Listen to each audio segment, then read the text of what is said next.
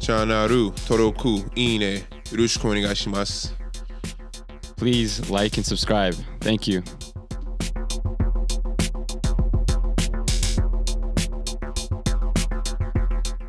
So you got kind of started late in basketball, and obviously you worked extremely hard to get to the level you're at now. I'm curious because I kind of see this, it's common with athletes that have roots in Africa. I would say like Francis Ngannou for UFC, also Kamaru Usman. Like they talk about their background a lot, and they talk about how much pride they take into like their work ethic and all that. So what's that mentality that you have that you put into basketball?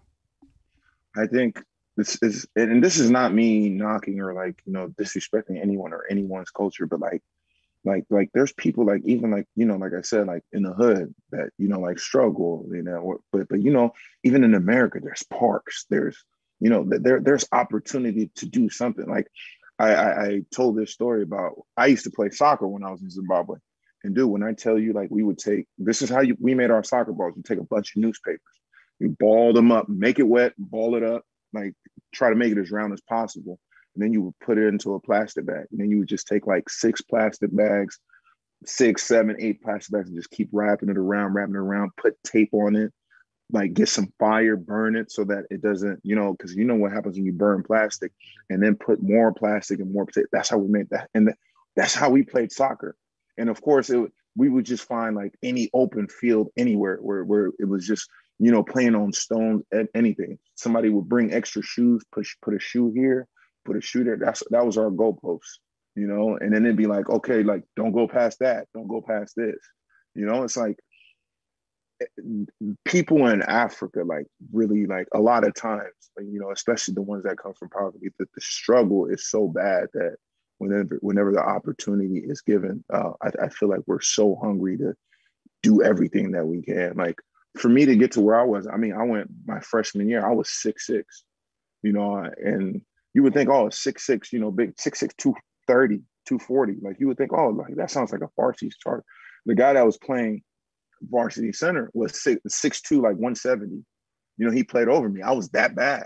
So it was like I started playing, but like it wasn't enough to start playing. So I would literally just go to the gym for, even if I didn't have a rebound, for like 5 hours. It's like, I got a gym, like I know what the struggle is like for kids out there that, just get a hula hoop and cut it and try to make a basket out of it. So it's like America gives people so much opportunity, and even today, America still has things that it needs to work on, from a racial perspective and other things that I won't get into. But I think that whenever you look at a hungry lion, for example, like a hungry lion is going to go out there and really hunt. Whereas you got a well-fed lion that you keep in like, the zoo, and you give it all the food that it wants all the time. It's kind of like, eat now. It doesn't really have to hunt for anything. So when you give us that opportunity, we're going to hunt. And I think that that's a cultural thing. It's crazy that you talk about it like that, because as Americans, we kind of take for granted all the blessings that we were born with. Even when, like, I grew up in a lot of poverty when I was younger, but I had a soccer ball. Like, that analogy for me really helps me put my head around the difference in just opportunity and circumstance by where you were born, basically.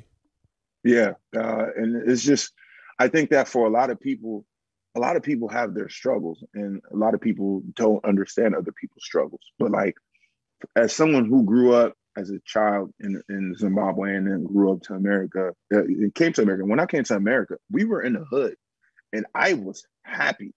Like, like I was happy. I was excited because, we had these things, like we had team sports, we had, activities, stuff like that. Whereas like, in Zimbabwe right now, like you have the opportunity to go get a scholarship, to go play.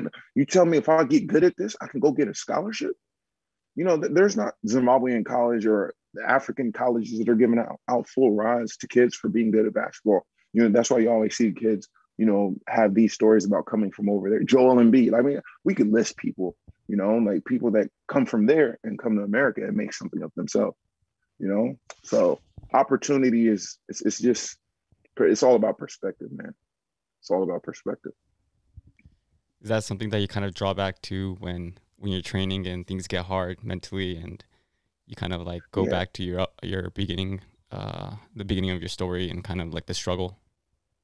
I think that I have this something deep in me that's, you have this fear of like failure. You have this fear of, you know, and aside from the fear, you also have this guilt, like this opportunity, like how hard my parents worked to get us to move to America and giving me this opportunity. It's like what am I, who am I to like not make the most of it? You know how many kids, you know, are stuck out there, you know, without the opportunity that my parents were able to give me through their hard work, obviously.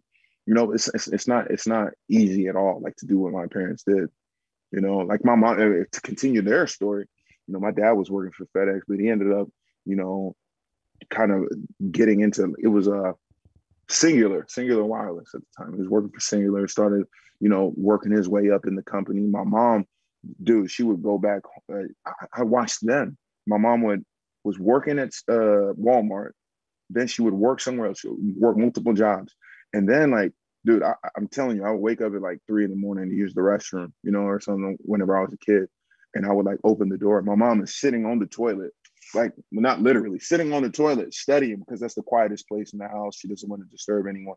She got her books on the sink. She's studying to be a nurse, you know, and she made her way up, you know, from a CNA to a QNA. She's an RN now, but that was all hard work. She would work her 2 jobs, 16 hours, and then study for like another 6 hours, sleep for like 4, start 2 or 4, whatever the math is on that, start it all over again the next day. And so like for me to see that example, for me to also see the examples of the people that didn't get the opportunity, and for me to just see the opportunity that I have and I've been given, like, I mean, I would, how can I not, man? How can I not work hard whenever that's what I've been raised around?